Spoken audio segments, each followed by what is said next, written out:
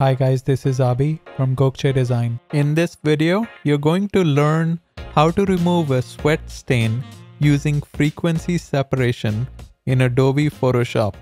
Let's start by duplicating the background layer twice. Rename the first copy to low frequency and the second copy to high frequency. With the low frequency layer selected, click on Filter and choose Gaussian Blur from the Blur dropdown. Drag the radius slider to the right until you stop seeing the texture on the shirt. For this image, I'm going to choose a value of 22 pixels. With the high frequency layer selected, click on Image and choose Apply Image. Make sure low frequency layer is selected in the layer dropdown. Blending mode is set to subtract, scale is 2, and offset is 50% gray, which is 128 on the tonal scale. Change the blending mode of this layer to linear light since it ignores 50% gray. Now you shouldn't see any difference between the background image and the combination of the low and high frequency layers. Next, create a new group and rename it to frequency separation.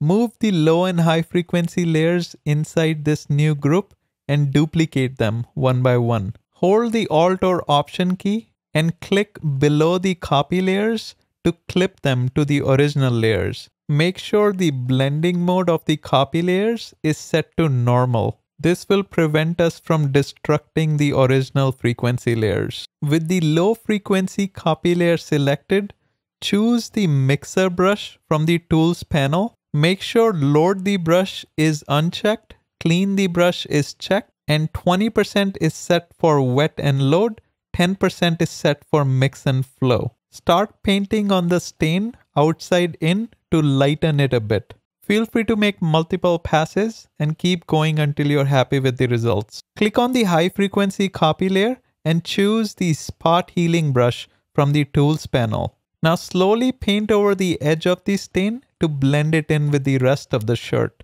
Now you can repeat this process and keep going back and forth between the high and low frequency copy layers. Note, if the stain edge is too dark, you can try flipping the blending mode of the spot healing brush to lighten instead of normal to see if you get better results. Next, select the high copy layer one more time and choose the lasso tool from the tools panel. Create a lasso selection around the stain and then click on Filter in the top menu.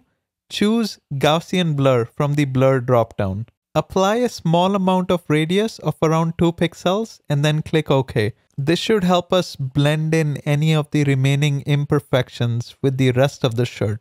Notice there's a halo around the model's shirt.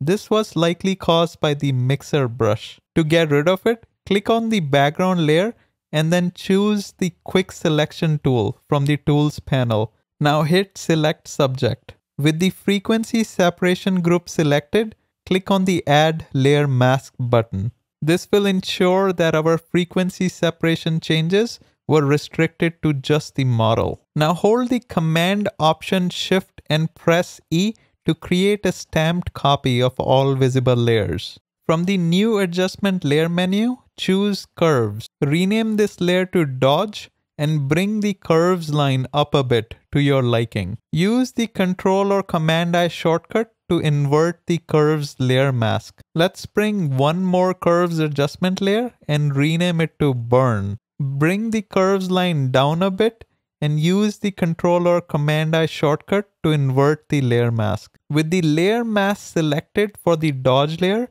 make sure the foreground color is set to white. Use the brush tool from the tools panel with a flow value set to 5%. Slowly paint over the areas of the shirt that you would like to lighten. Now switch to the Burn layer mask and paint over the areas that you would like to darken. Use the opacity slider to control the intensity of the dodging and burning layers. Finally, let's look at the before and after images.